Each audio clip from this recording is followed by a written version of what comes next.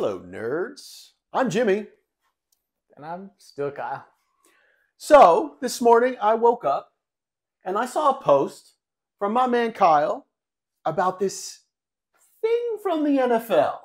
So, are you talking about the toy thing? That is exactly what I'm talking The thing about. with the toys? I legitimately rushed over because they're playing in England, so it was an early game, even especially in Vegas.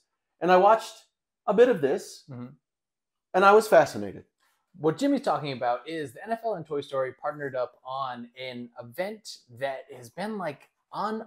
I don't even know how they came up with this idea, but so they decided to run a game in England. So the NFL is in England right now for 2 weeks, I believe. And while they did that, they were like, you know what? What if we just also had this take place in the Toy Story universe at the same time? Because apparently England is just as crazy as Andy's room, from my understanding. But moral of the story is they used AI technology. They used visuals of basically just putting all of the players on a field inside Andy's room. And no one was expecting any of this, and it was hardly even being talked about up until I decided to cover it, I feel like. And then I just saw it kind of go crazy from there. But with this being said, do you think that it opens a door for like families to get more involved in football together? What do you think that they were trying to achieve with this game? I feel like as a 46-year-old man who this was not marketed to, I feel like it was a hammer to the point of what they're trying to do. And I think it was a great idea. I definitely think they're trying to get younger generations involved with football. There's been a lot of issues with football, with concussions and how dangerous the sport is. Literally people dying on the field on TV, and they have to mitigate that to be like, well, this is entertainment. And I thought they did a fantastic job by taking this entity that crosses generations in Toy Story and placing it in Andy's room. And I got to give props to Booger McFarland, who was one of the announcers on the game. And I believe the other one was Drew Carter. They played into this. Like at one point, there was a little tussle. This is the third quarter between players. And Booger McFarland's like, we don't need that kind of thing in Andy's room. And I'm like, this is awesome. They owned it. I love that they played along with this. And I thought that was perfect. On the flip side, I felt like, and I honestly was watching this, and very rarely do I have this where it's like, I don't know how they're pulling this off because it was live. Right.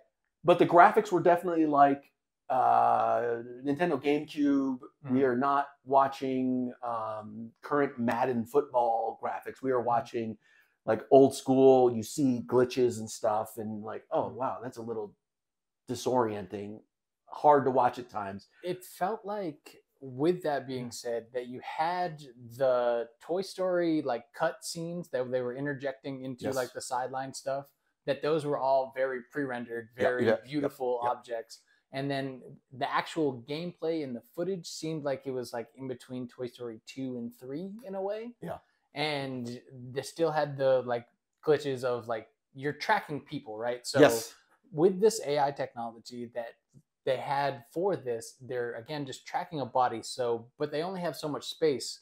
So if someone gets this close to someone, then you start to see them like jitter together, and like there's just little technological issues that, like the line every time. And this was what cool. They had the claw come down, put the football down, but every time they would show the lineman, it was all of a sudden the football's going to the wrong place, and then the line would adjust over. Just hilarious with a glitch. And I'm like, okay, that's funny. So there are some things to work on in this space, but as far as a first idea and a first run, I think it went pretty well. And I think that it was a really cool idea to get, you know, minus the fact that it took place at 6 a.m. on the West Coast here. And we're not all cool, dude. I couldn't even get my fiance to wake up to watch it with me. She just didn't care, kind of thing. So it was Jacksonville versus Atlanta, so it's not like it was a top-notch game either. Right. So, but one of the things I get the time right. One of the things I also didn't understand, yes, it was played in England, and I was switching back to the live version. Hilarious watching English fans, and it was at Wembley Stadium, which is a huge soccer football stadium. All the fans had jerseys from all 32 teams. It was hilarious. The Patriots was the jersey I saw the most, and they weren't there, which cracks me up. But some of the cut scenes, which were pre-rendered, Mhm. was Bo Peep juggling a soccer ball. Yeah, And it I'm was like, interesting how they played into it. um, Wrong one. I get it, it's in England, but if you're watching from Andy's room, you have no idea that it's in England. Right. So I didn't quite understand how that crossed over. Yeah, I wasn't sure about that either. I did see her, juggling the football on the sidelines, and I was thinking, I was like, I don't know if they're trying to make a joke here, kind of like how they Yeah. did with that commercial of like someone saying football and then Yeah. they argue and then Yeah. all the people come out. I don't know if that's what they were trying to play into, but it looked like they were just trying to empower kids to play sports in general, right? And I liked how even the commercials from Andy's room were very basic, kid-friendly, fun. They described a lot of the rules on what was going on. So it was very educational. Yes, I don't want to say dumbed down. You're right. Education is a great way to go to introduce people to football that might not have ever wanted to be in football. Yeah, so basically the target audience was children and Taylor Swift fans. And I think they succeeded.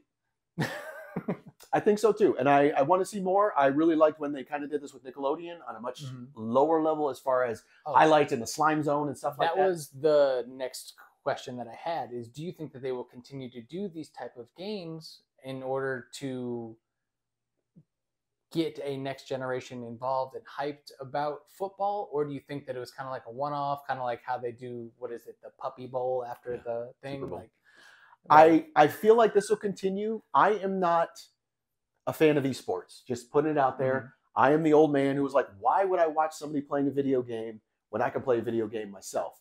But a good friend of mine, I will give a shout out to Baldwin Wallace in Berea, Ohio, who Chuck Campese said, what are you doing with professional sports? You're watching a professional sport and you are not playing that sport. Oh my God, great. Now you just opened up esports and you made it make sense to me. Fantastic. That being said, I'm not a fan of watching esports, but this generation that's growing up is. So them watching esports version of live sports makes complete sense. And I think as they fine-tune the actual animation and the fact that the live broadcasters were totally buying into it and on board and playing along with it, I really think as long as the ratings were there, they're going to keep doing this. The only other thing that I think that I wished I had seen a bit more of is maybe like a picture-in-picture of like what the actual game looked like at the time. I don't know if it just was some of the animation and the roughness in the beginning that like it felt like when they were taking timeouts or things like that, it just kind of felt like there was just this wandering camera and it. There was an injury when I was watching it, and it was like they didn't know exactly what to do with the AI and the injury. And thank goodness, because I don't really want to see an AI version of an injury. It just flies off. But they clearly didn't know what to do as far as filler time in there. Whereas when you're on live, they cut the highlights and replays and commercials and things like that. And they didn't have the luxury of that. So it's like they kind of made up a lot of stuff on the fly. And again, shout out to those announcers because they did play into the entire like aspect of it. But I would like to see a bit of the real game. I guess maybe that's only as like an older person watching. Like I don't know if the kids cared by any means, but like I'd feel like if you just maybe cut it in somewhere at some place or like I don't know. I just felt like that was what was missing the most about it. And that's where I feel bad for Kyle because he's realizing this was not marketed towards him. He's too old. I'm sorry, millennial. Welcome to my world.